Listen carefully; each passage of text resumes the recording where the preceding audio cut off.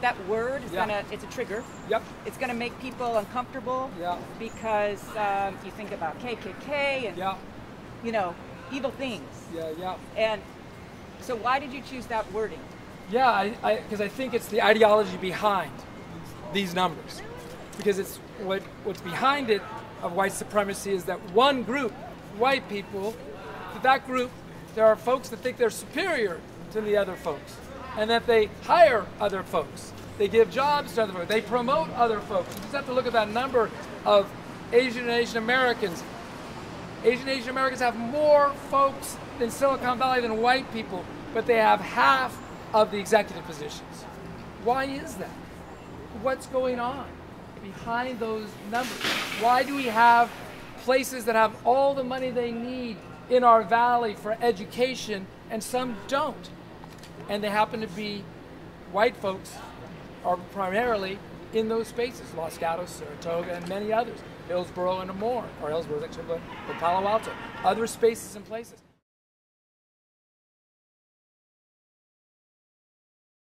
Poverty, King would say this, poverty is the greatest violence you can do to one another, right? Poverty.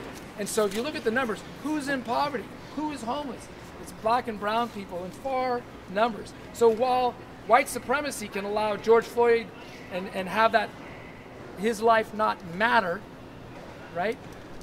And why that officer did that, there was a white supremacist ideology around that, surrounding that.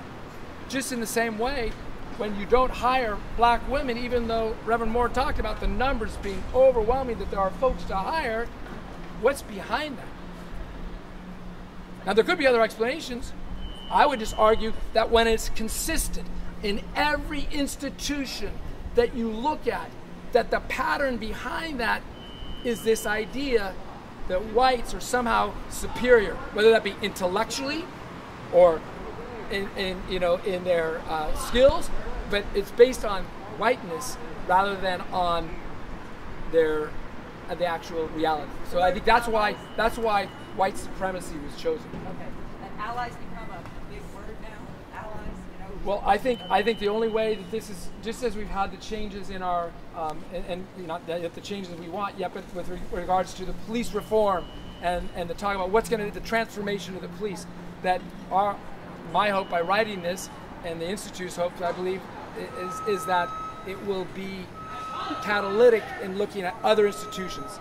You know, it's right that we have the focus on criminal justice system, absolutely, but there are other systems, institutions involved.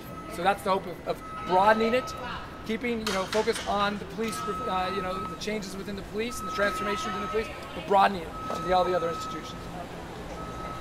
Yeah. San Jose State has an excellent journalism program. I've hired students from there. Awesome. Are you going to be doing, those kids really, they've nailed it with podcasting and video and everything else. Are you going to be working with them? Yeah. Halima, do you want to take the question? Did you hear that question? Yeah. Halima's going to answer. Hi everyone. I teach journalism here. Okay, excellent. I'm Halima Kazan-Stoyanovich. I teach journalism here at San Jose State, and Halima, Halima. Hang on, wait, don't Kazem. We do, actually, the Human Rights Institute has a big component called the Human Rights News Network, and part of the work that I'm doing with the Human Rights Institute is creating human rights reporting curriculum, where we work with students to understand some of these deep issues that are going on and be able to effectively report on them.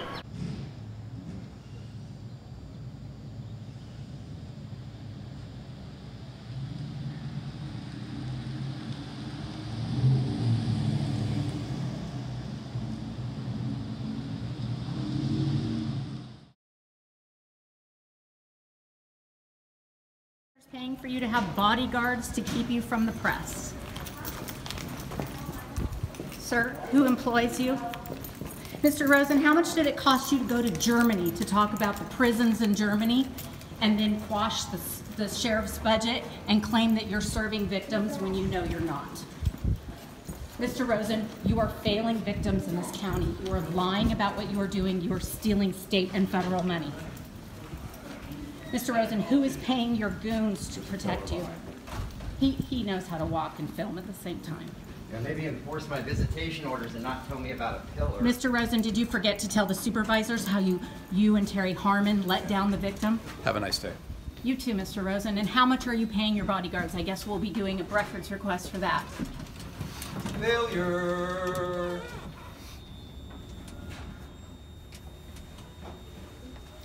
I hope your children will be proud of your legacy, Mr. Rosen. I don't think they will be when I get done. How many other visitation orders are you not enforcing in our county, Jeff Rosen? I just want you to start naming the names of who you called and who you tried to get help for. Damien Trujillo from the NBC Investigates, all the local news channels I called to bring light to the victim services and the lack of funds that they were giving back to victims that were approved for services. And let's see, there was Officer Din, there was Officer Vera, Detective Din. What police department? San Jose PD, and SAIU unit, Sexual Assault Investigative Unit. There were so many others that initially responded to my rape, but every account was false once I got a hold of the surveillance.